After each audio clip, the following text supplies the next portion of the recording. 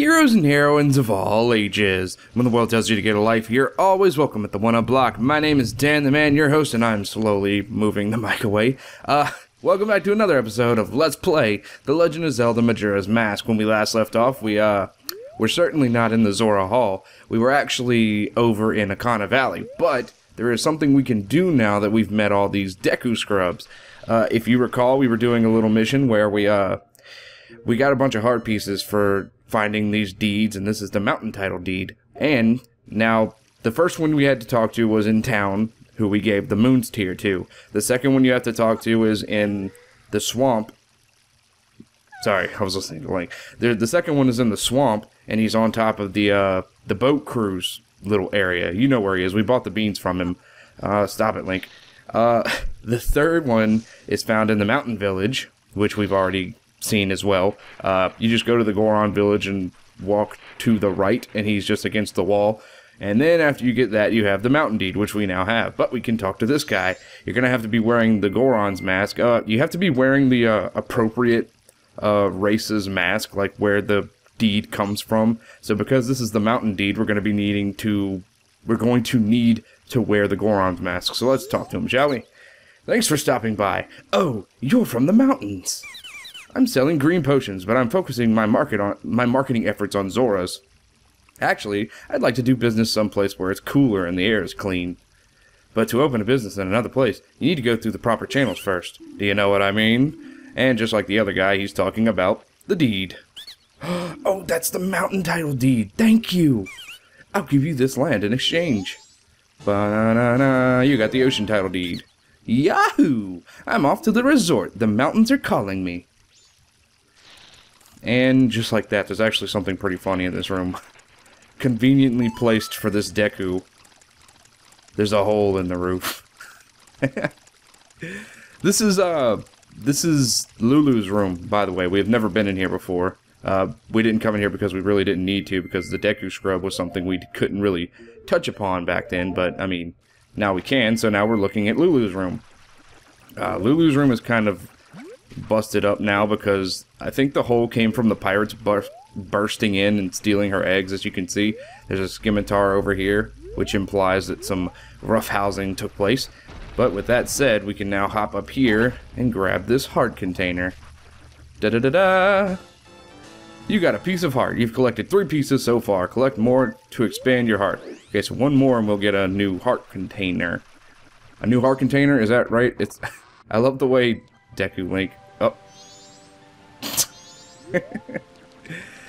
Oh man. Alright, but yeah, now we can get out of here. We're actually going to need to put on the bunny mask. The bunny hood. I'm going to put on the bunny hood so we can get out of here faster. Now we're going to need to go back to Akana Valley. As you can see, I've also got a big chunk of change down there. That's so we can go and do the minigame that we found in Akana Valley before we do anything else. Alright, let's see. What am I needing to do? The Song of Soaring. Alrighty. Sorry, if you can hear that scrolling, it's me actually looking something up. Let's see, we want to go to Akana Valley, which is over here, or Akana Canyon. Go. Alrighty. Sorry, it's quite unprofessional of me, but you know, I wanted to make sure I knew something before I actually went into the minigame again, because you know. 1 second. Alright. Alright. Sorry about that. I'm back. Let's do this. Now that we're back here in Akana Valley, what you're gonna want to do is come over here and jump off. Hopefully you'll... Yeah, no, I didn't. I did not land. You don't really need to go that way. You just need to be able to get back up here, which you can do by going this way. Is this river pushing? It is pushing the other way. Well, that's irritating. But, you know, it's not that bad. So come back up here and waddle your way over to this little canyon area that we've seen before. Don't bother with Tattle. She's just going to tell you to put on the Garo's mask to fight the Garo. All the Garos really do is give you hints as to what you're supposed to do next. Just like before, we'll have to put on the Zora's mask because the Zora is from the ocean. Thanks for stopping by. You're from the ocean, aren't you? I'm here to sell blue potions. Actually, I want to do business in the sea breeze while listening to the sound of the waves. But to open a business in another place, you need to go through the proper channels first. Do you know what I mean? So just like that, we'll give him the deed. Oh, if that isn't an ocean title deed, let me have that. Please, if I have that, my dreams will come true. I'm not asking for it for free. I'll give you this. Da-na-na-na-na. He'll give us a huge rupee. This is the first time we've seen this rupee. It gives you 200 rupees in total. Oh yeah, the nut brown beauties are waiting. The what? The nut brown beauties. Okay, whatever. I'm not gonna question it. I'm just not. Oh, what the hell? Did you see his shadow there? Oh boy. But we no longer have any quest items because that was the last of the quests. That was the last of the deed quests. So now we can use this to hop over here. And of course, just like always, there's going to be a heart piece for us. This heart piece is actually going to give us a full heart, I believe. Yeah, you piece of heart. Yeah, we got a full heart from that. Okay, cool. So now with that's all said and done, we can actually continue with our little adventure, which we only wasted a couple of hours, so that's not really that bad. Take this mask off. I'm going to put the bunny hood back on because there's no particular mask that you need for this part, so yeah. If you want to buy a blue potion from that guy before you make him go away, it's probably a good idea. I probably should have done that myself, but you know. He does give you 200 rupees back. So, we would have gotten our money back, plus had an extra 100 to spare. But it's not really that big of a deal. You don't really have to worry about a blue potion. Blue potions, I believe, give you infinite magic? I think we'll figure it out eventually. I think it's a good idea to take one into the next dungeon, but we're not going to be actually doing that for a little while. Before we do the minigame, however, we are going to progress in the story a little bit, because as you recall, we sort of made the water flow again, which made this little music box on top of this house play, and what that did was kill all the Gobbos. Now, if you can see over there, there's a little girl. Let's go talk to her. Hey, little girl! Well, we spooked her, and she ran away, so that's no good. Now, let's try to get her attention. Let's see, a bomb should do it, right? Huh. Now let's go hide so she doesn't see us. Alright. Whoop. Shh, shh, shh, shh, shh. And whenever she's not looking and can't see us, let's go into her house. We're sneaky, sneaky little devils. Oh, hey. This place is kind of nice. And the song is cool, even though it sounds very Mario 64. Oh, hey, look. It's a peephole.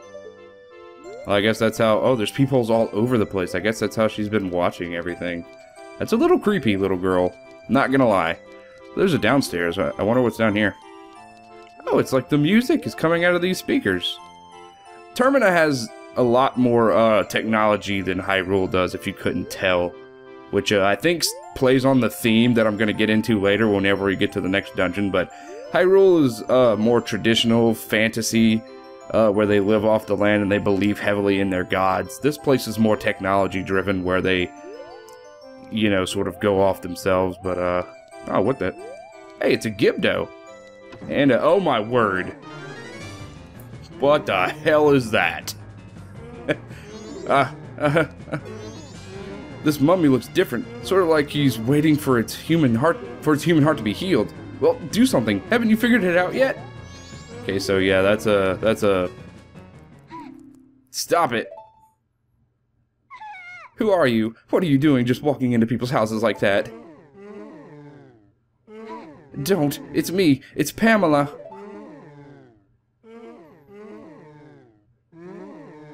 Oh, Lord. Well, there seems to be some bad stuff going on here. Get out! Forget everything you've seen here and get out! Okay, so that was odd, but I'm not done here. I want to know what the hell's up with that frickin' mummy guy. Alright, Alright, you little squirt. You're gonna make way for the link. For a link to the past. Alrighty. Wait for her to walk on by. And then Metal Gear Solid. Bum bum bum ba-dum. Bum bum bum ba-dum. Bum bum bum bum ba-da-bum. Bum bum bum ba-da-ba-dum. Ba-da-dum. Ba-dum ba-da-dum.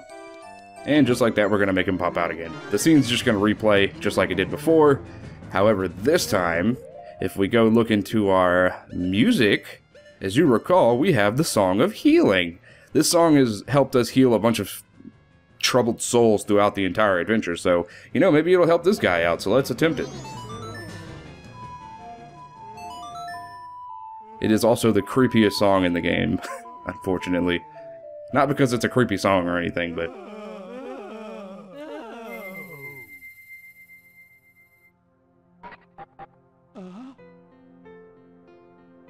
Well then.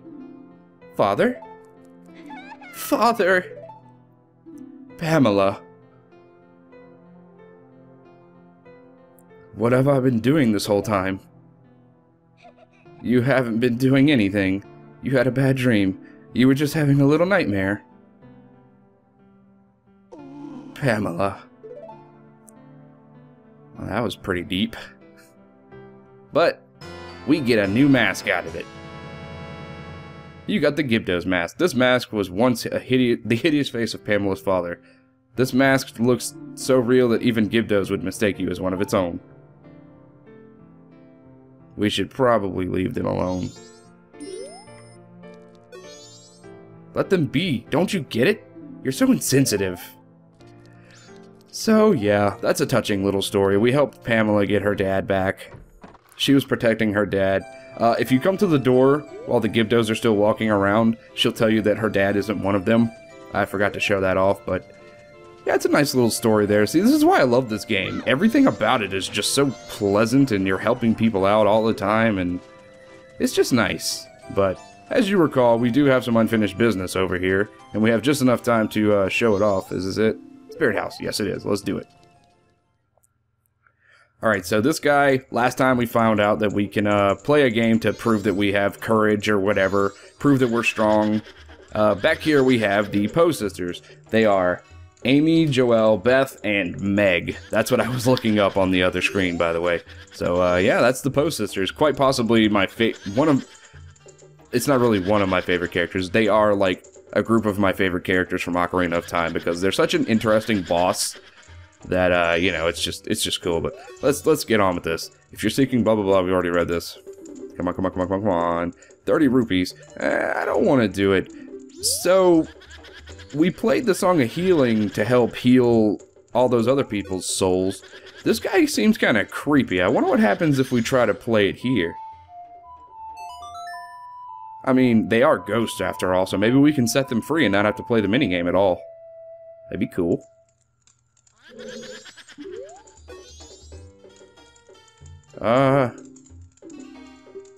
You cannot heal all souls with that song. If you have faith in my skills, and try saving these wandering spirits. Their earthly costs will be 30 rupees. If you like to take that much, I'd like to be able to take that much, but I shall take 10 rupees. Take off 10 rupees. So yeah, if you play the song, I read that entirely wrong, and I apologize for how bad I read, but if you play the Song of Healing, he shaves off the price of the minigame by 10 rupees, which is really cool. And here I am pretending like I didn't know. But if you're doing a Let's Play, you're typically gonna do that, but yeah, let's do it. You are a boy of much vigor. Defeat the ladies within the time limit and rest their souls in peace. But if your life energy drops below 3 hearts, I will stop the match. Mercy is the least I can offer. Are you prepared? Yes. Okay, so this is just a little throwback to Ocarina of Time. We're actually going to be refighting all the Poe sisters, which is cool. It's Amy, youngest of the 4 ghost sisters. Target her when she appears. You got that? Okay, so the green one is Amy, which is cool. I didn't know what her actual name was. I didn't know which one was which, basically. If you get close to them, they do that spin thing, but if you wait... son of a bitch. If you hit them with a jump attack, I believe they go down in 1 hit, but if you get close enough to them, they start doing this spin attack, but if you time it right, you'll be able to hit them. So as soon as they start spinning around, that's your chance to hit. So now we're fighting two of them at once. Who is this? The red one is Joe, second of the 4 ghost sisters. Aim at her when she appears. Okay, there's no time. So that's Joelle, and the blue one is Beth, the third of the ghost sisters. Alright, so I think I'm going to go for Beth first. Why Beth first? I don't know. Why not? No, don't talk to Tattle to do that. Okay. No! I missed! I got her. Kind of. So this isn't that bad. You'll have plenty of time to spare because you have to fight 2 of them right here, and that may seem like hard or something, but it's really not. See, 1 shot and it goes down. It's a girl. I missed. I don't think you can hit them while they're invisible. Come on. Come on, Joe. What you got, JoJo? Kaboom! And for the final match, we have... This one's actually rather tough. It's very similar to Ocarina of Time. She's gonna go... She's gonna come back, and she's gonna be spinning around. The one that spins is the one that you want to aim for, so... You're gonna have to use your bow and arrows for this. Alright. The one that spun was behind me, so it's this one. This is gonna be the most time-consuming of all the sisters, obviously. Alright, it's the one behind me, I think. So, this one? Nope. Then it's that one. Haha! One more should do it. Alright, it's the one next to her. Let's do this. Alright! We had a whole minute to spare. It seems their souls have been healed. I give to you this earthly possession which the ladies kept. Take it, Dan. You got a piece of heart for collecting 4 heart pieces. Collect 4 pieces of the heart to assemble a new heart container. Each new container you put together will increase the amount of life energy you have. Is that the first time it's given this that whole description? That is your name, correct? I can read people's hearts. I knew you would be coming here. Now, my own soul has been healed too. With that, and he disappears. This house is now inert. There's nothing in this house anymore. We've set them all free. So that's really cool that we got the chance to do that. Plus, we got to see Joe, Beth, Amy, and what was the other one again? Meg. How could I forget Meg? I don't think there's anything else too particularly interesting in this town as of right now. I think we've done all that we can. So I think on that note, we're going to call it quits for this episode because that's all the time we have for this episode. A hero's work is never done. Join me again next time as we continue to tackle The Legend of Zelda Majora's Mask. Later days, everybody.